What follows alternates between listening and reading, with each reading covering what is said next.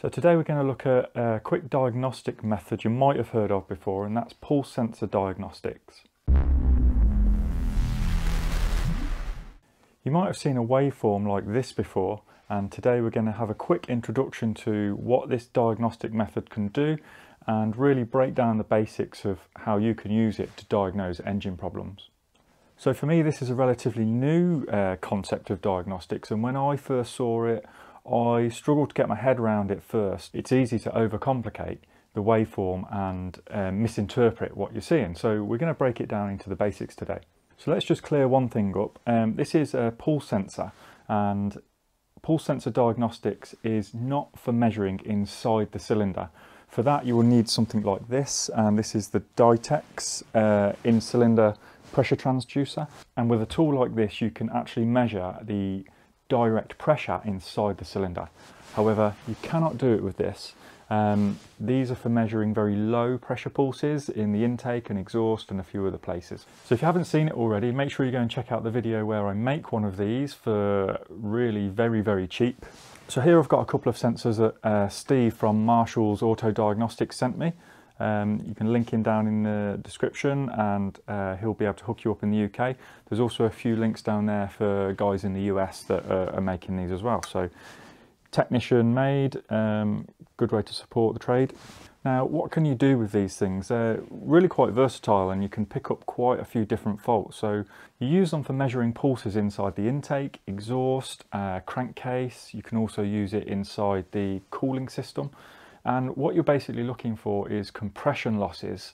And with this, you can actually identify quite accurately where that pressure loss is coming from inside the cylinder. So for example, a low compression, it could be a valve, a piston ring, it could be a bore, it could be a head gasket, and we're going to have a look at how you do that.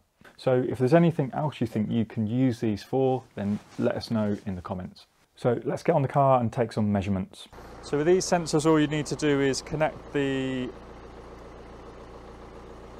connectors into the top of the sensor like that. Okay, so we've connected up to the injector for a cylinder identification, so we know that that's cylinder one. That's quite important for analysis after. We've got the pulse sensor down the intake pipe there. And the settings we've gone for on channel A, we're on the times 20 because we've got an attenuator on there, so 100 volts for the injector. And we've gone for 1 volt on channel B for the pulse sensor. Time setting is 20 milliseconds. So we can see here that we've got 2 injection events. So that's a full 720 degrees of crankshaft rotation between those 2 injection events. So let's save this one and we will analyse it after. Okay, now we'll take the measurement on the exhaust. Just put that in there. Okay, now we can see that we've got the exhaust measurement there, so let's just pause that and save. Okay, now we'll take one down the dipstick tube for crankcase measurement. So this would be piston ring issues.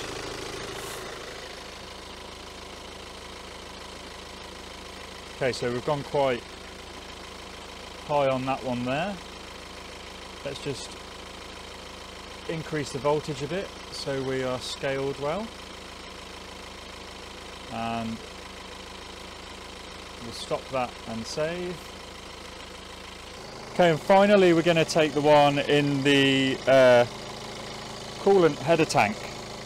So this is a Auto smoke tester kind of bung. So very careful that your coolant system isn't pressurised.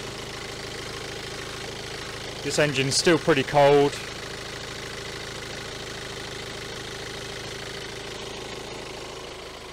Okay, so let's have a look what happens when we go on here.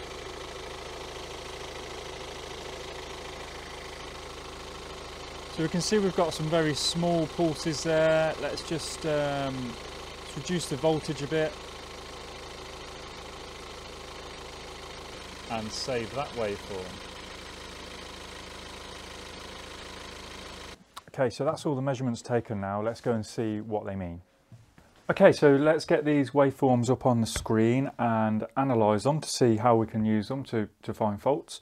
You can find all these waveforms in our shared library. If you hit the link in the description, tap in your email, I'll send you a link. Okay, you're going to want to download the Pressure Waveform Overlays app, and you can download that from the Windows App Store. So if you go into the App Store and search for Pressure Waveform Overlays, it's this app here. Okay, so first of all, let's get up the first one we did. So for the intake, here it is. And what we're going to do is take a screenshot of that waveform.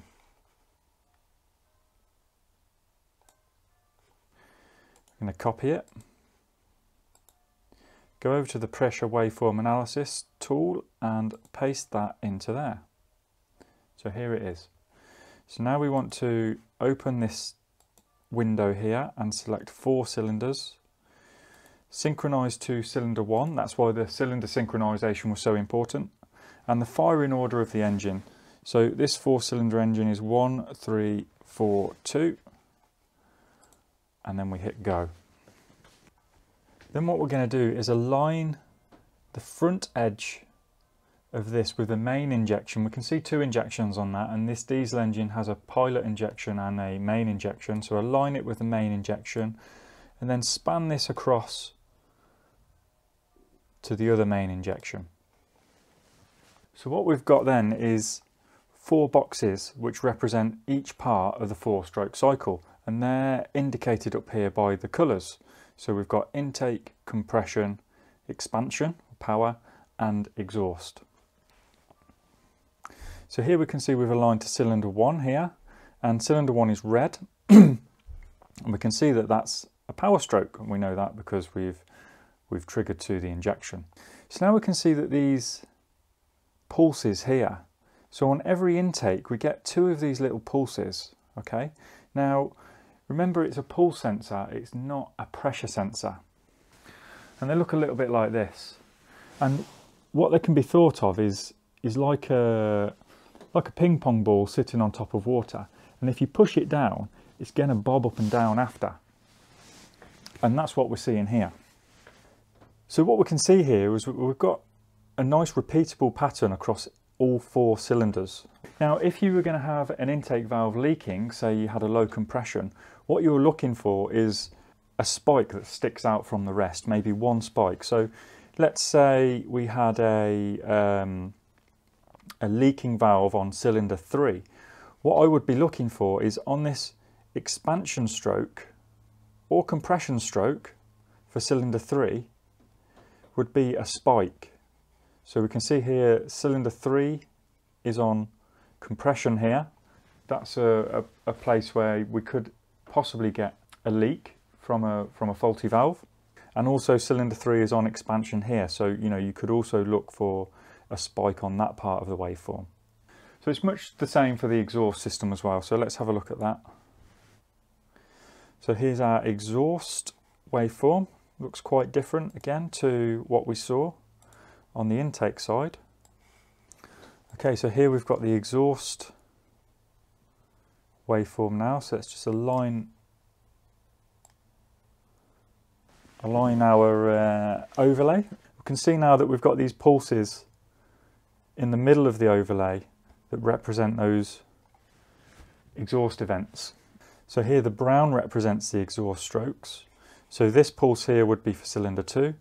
This pulse here would be for cylinder 1, this pulse 3, and this pulse here for cylinder 4. So again, if you're looking for a problem on there, what you're looking for is a spike on compression and expansion strokes. So for example, if you had a leaking exhaust valve, what you were looking for is an anomaly, a difference to all the rest, maybe a spike that's not repeatable. And then you can align that with the compression and exhaust strokes of the other cylinders to see which one is at fault.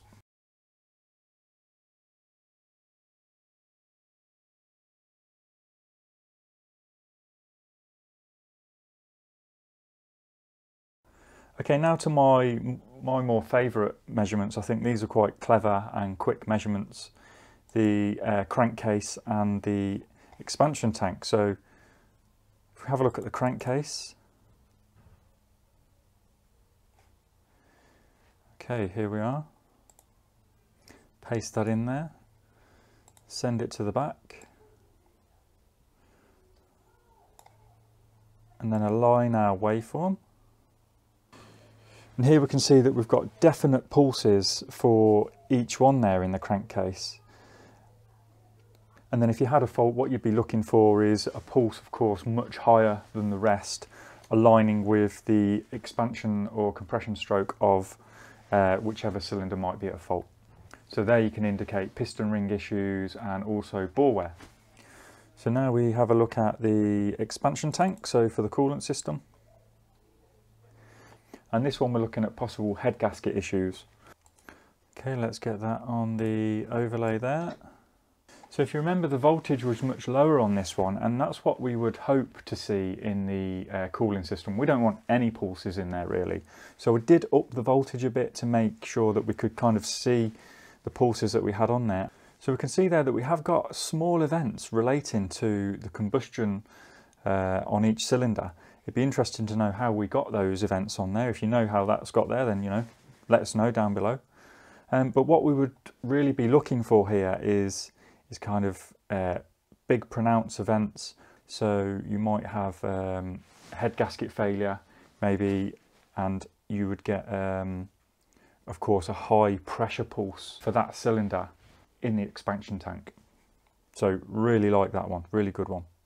I hope you found that a useful introduction to pulse sensor diagnostics. Again, there is much more you can do with this little tool, and much more analysis, much more detailed analysis that can be had. But if you break it down from the basics and start there, you should be able to start using these as a really quick way for identifying mechanical faults without stripping the whole engine down. Really cool method of diagnosis, I really like it.